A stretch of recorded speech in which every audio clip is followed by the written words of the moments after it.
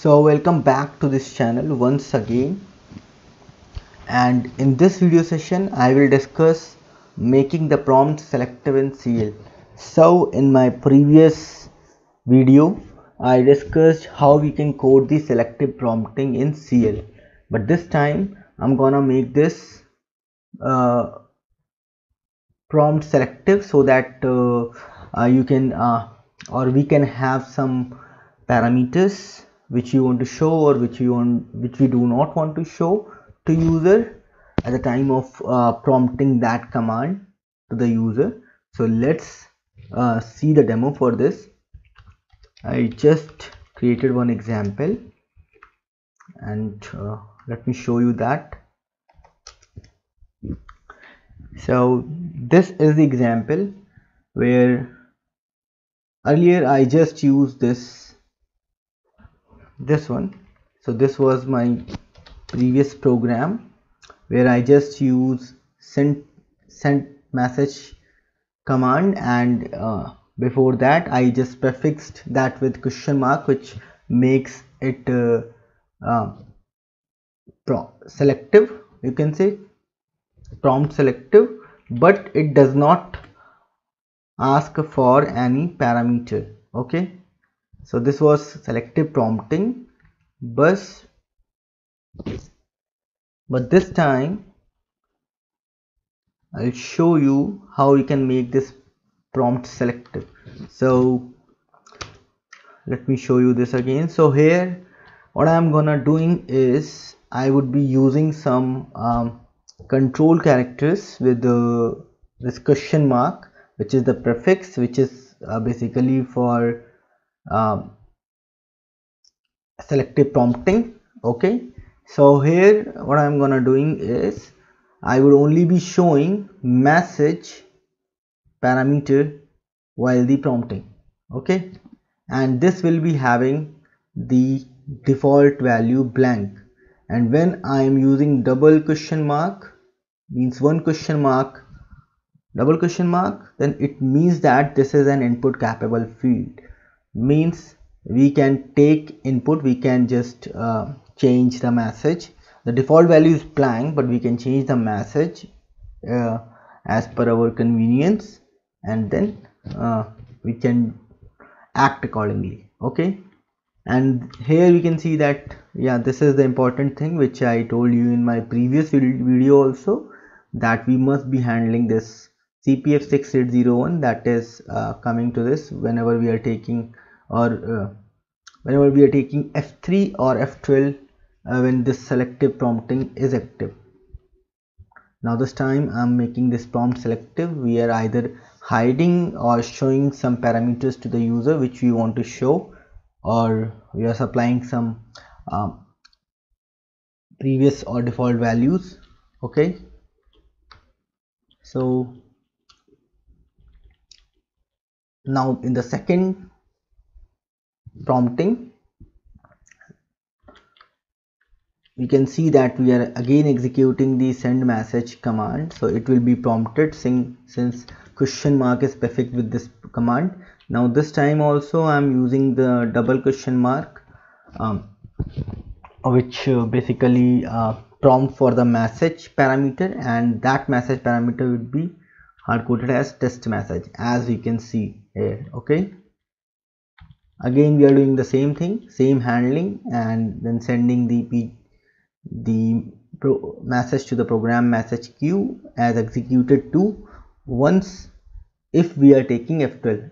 For pressing F3 we are returning from the program at that point only. Okay, here we can see I'm not using double question mark. Instead of double question mark I'm using question mark and then star, which means that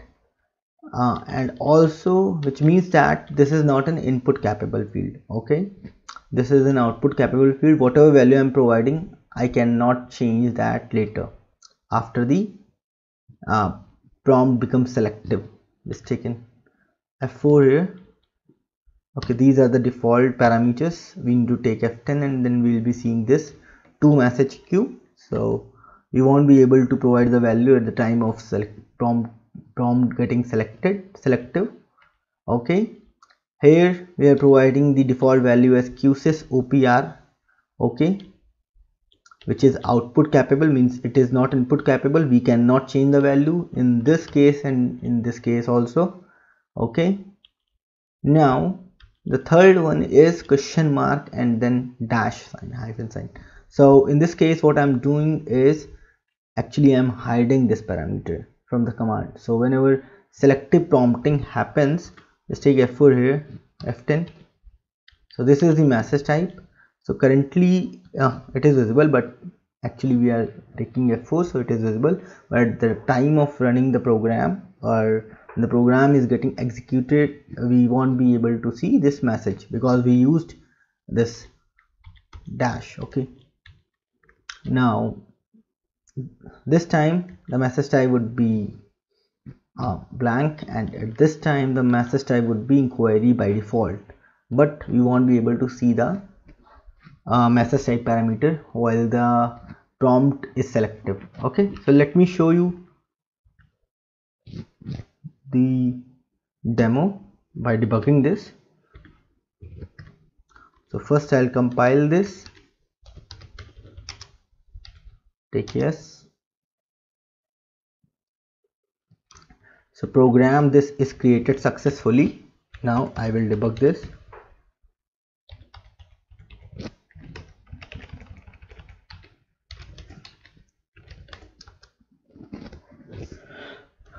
So put the breakpoint at line number 1, call this program CL PGM 10.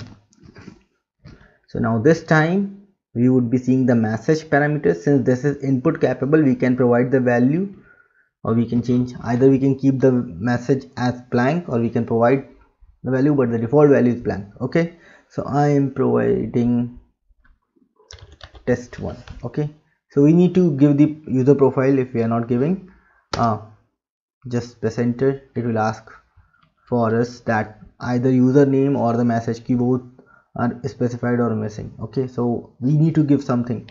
So I'm providing the user easy class. Just press enter. Either we can take F3 or F12. So we have already handled the F3 and F12 for this command, or selective prompting for this command. Okay, so now I'm pressing enter, so we can see this message. Okay, now since we have handled this and nothing got pressed, neither F3 nor F12, now this time it will send the message to the program queue, and we will be seeing these messages executed 1 and so on once this program gets finished. Okay, and now this time also this will prompt for the message parameter, and the default message parameter would be test message. So we can see yes, test message. Since this is we use the double question mark, so we can change this message also, test message. We can make it test message 2. Okay, we need to give the user easy class, so we can see the message. Okay, executed 2 is finished. Now the third thing is question mark and this asterisk sign. So this will not allow me to change the value of the message queue, which will be default. So let me give some message test2. Okay, just take F10. Now we can see that 2 message queue is, now this is output capable field. This is not an input capable field. We cannot change the value of this parameter since we used question mark and asterisk. Okay, so easy class. Okay, we can see the message, this thing also, but this time the default value would be QSys OPR. Just F10, message to QSys OPR. So either we need to give 2 message queue or 2 user. So this time we have provided 2 message queue, so we can't provide 2 user this time. The 2 message queue is QSys OPR. So let me press enter, and we cannot change the value. This is the default value. So the message is sent to the QSys OPR work message queue. Let me check. QSys OPR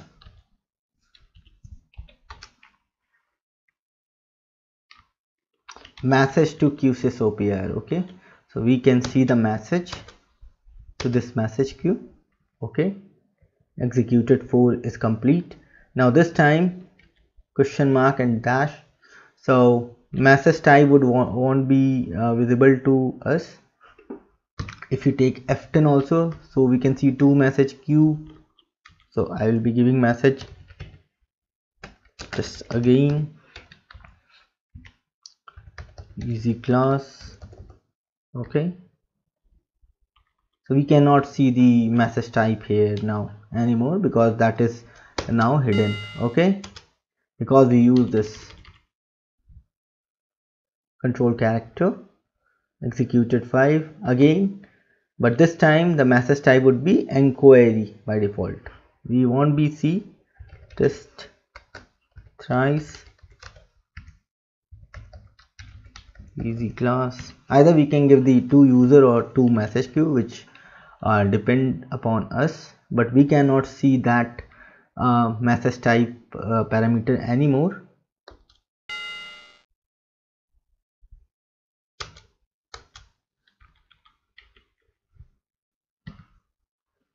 Okay, so this is an inquiry message, so it was asking for me to reply, but I didn't reply. I take F12, doing the reply and coming out of that. Okay, so we can see those messages executed 1 2 3 4 5 6. Okay, so this thing. So in earlier video we learned how we can code for the selective prompting in CL, and handling those F3 and F12 thing while selective prompting.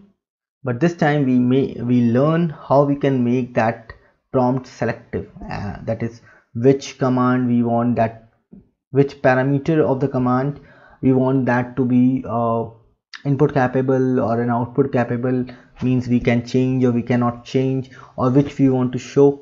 So using these control characters which I showed you here in my this program, that is question mark, asterisk and question mark dash. So using these control characters we can make the prompt selective in the CL programming. So that's all which I want to tell you here. So thank you and have a nice time.